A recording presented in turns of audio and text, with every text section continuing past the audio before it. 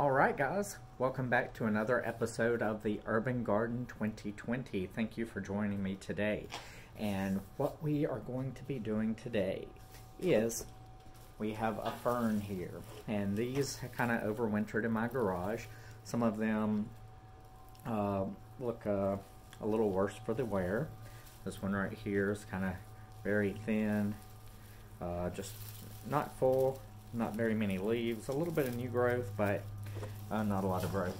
So we have another one here that's kind of the same, just not a lot of growth. I've got these two. So what we're going to be doing is splitting the ferns up. So basically what I'm going to do is take the fern, cut it in half approximately, and replant them. So all I'm going to do is take, let me see if I can cut down on this light just a little bit. I'll be right back. Okay, hopefully we don't have the camera dimming and brightening and dimming and brightening. Okay, so what I'm going to do today is take this fern, cut it in half, replant it, take the other half, and what we could do is put it in another planter like this one right here. Or we can take, what I'm going to do is plant it right against the edge of the house under the overhang. So if you know much about ferns, they thrive in low or indirect bright light. So under an overhang of a porch, just somewhere that doesn't get a lot of direct light. They do pretty well inside in planters. They do well hanging on the porch. They actually can grow in the ground if they're not in direct sunlight and they don't get too cold. So all the tools you're going to need is some kind of knife to cut it into it, cut it in half. I just have this old kitchen kind of knife. I had a large serrated knife, but I can't find it, so I'm going to use this.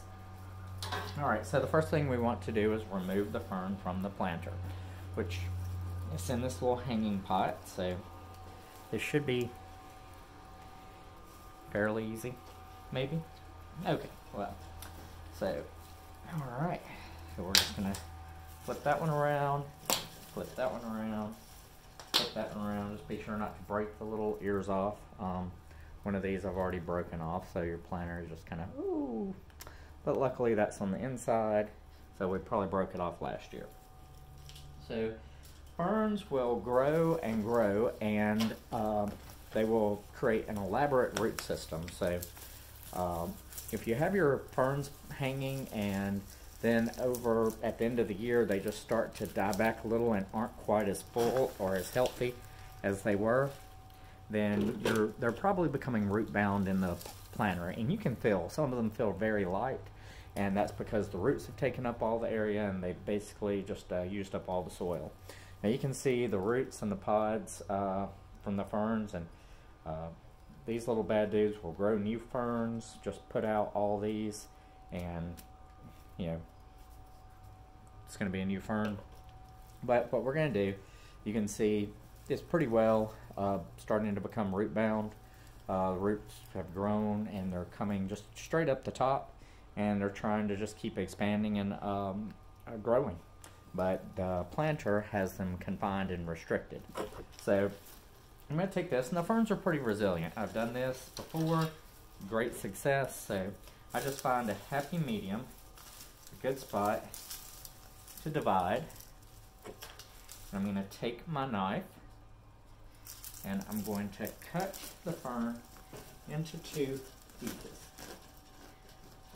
Now it's going to suffer a little bit of shock from this, but nothing too major.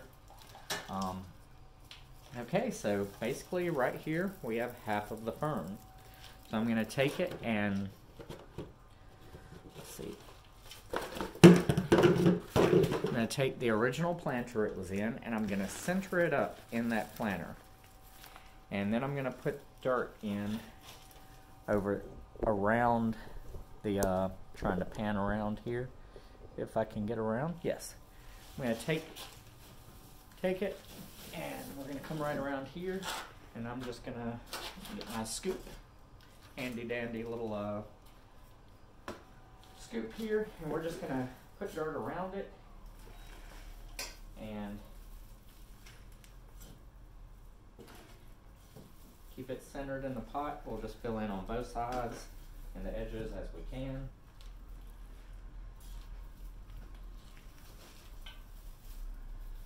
And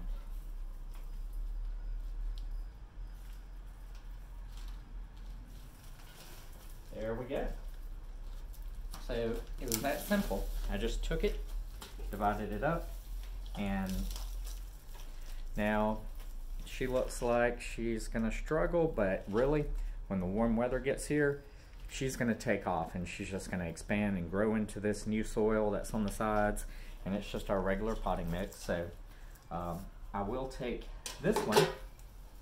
Now if I were going to repot this one, you could put it in a planter and you have 2 ferns basically, and they'll grow and fill in. If you just want to upsize into a larger planter, you could do that, but I don't have any larger hanging planters, so I'm just going to divide these up, put this one in the ground up under the same area that this one's going.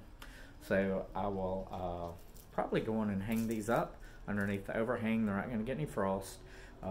Under the porch it stays overnight. Right now it's getting down, going to be close to freezing, but not quite freezing. I think 36 or so. It's the lowest it's going to be in my 10-day forecast. We're on a warming trend, hopefully for the year, and we're about to jump right into spring. So again, take this, I'm going to put it in the ground. I'm going to water both of these very well, and I'm going to do this with several of my ferns. There are some that are really full and lush looking still, and I'll just pop them out of the planters and see what the roots look like. If it looks like it's not very root bound, I may not split it. But again, if you have a fern that's really struggling and it feels light in the pot, it's probably because the roots have taken and just filled up the whole area and they don't have any more dirt to go in. So they're not getting nutrients. The water just flows out because the soil's not holding the moisture in, and they're struggling, which is, you can see, probably happened with this one right here. That's why it's starting to not look very full. So I'll take this bad dude, put her out, and that's it. Thank you guys for watching. That's us splitting a fern. So if you've got ferns at the end of the year, you can put them in your garage, basement, overwinter them for next year. They'll do fine. Just keep them in a little light. You can also put them by your windows in the house if you have some planters that you could bring inside, indoors inside your house. So ferns are great. They're really pretty, and come summertime, they're gonna take off. All right, guys. Well, keep on digging it and have a great one. Be safe.